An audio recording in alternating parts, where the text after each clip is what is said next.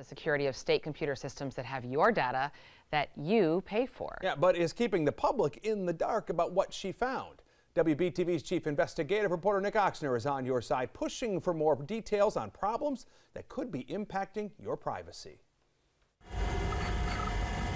Computer systems across North Carolina hold a trove of information about you.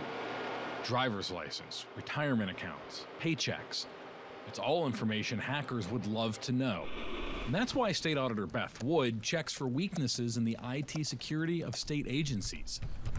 When the auditor finds problems, she writes a report that looks like this. You'll notice it's blank. In essence, when the auditor finds a problem, she keeps it from the public. If I tell the public the details of any weaknesses or deficiencies in the security of any agency that we look at, and we look at several, then it is a roadmap for a hacker. But don't taxpayers have a right to know at least a basic level what systems may have been open to compromise?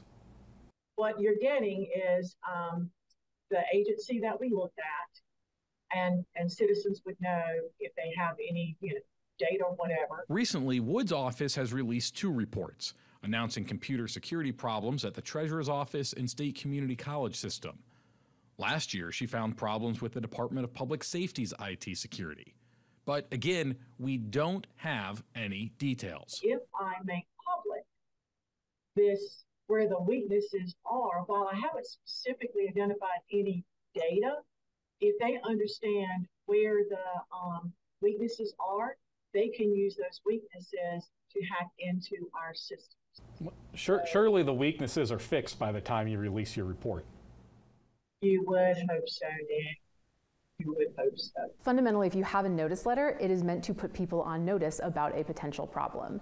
Simply saying there's some kind of a problem isn't going to be sufficient. Catherine Lawson is a professor at Duke Law School who previously practiced digital and cybersecurity law. There's nothing that says that acknowledging the existence of a problem is necessarily going to cause an actual breach later on. I think there's a big gap, right, between here's the detailed issue that we found, and we found some problems, but we're not going to tell you anything about what those problems are.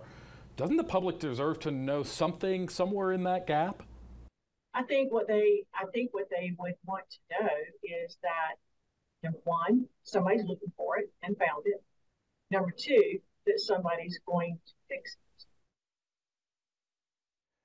Not only is alerting the public to these security lapses a best practice, there's also nothing in the state's public records law that allows the auditor to withhold these records. So, WBTV's lawyers are working to go to court to ask a judge to make some details about these IT security problems the auditor has found public. Back to you. We'll see where this heads. Nick, we know you'll stay on top of it. Thank you.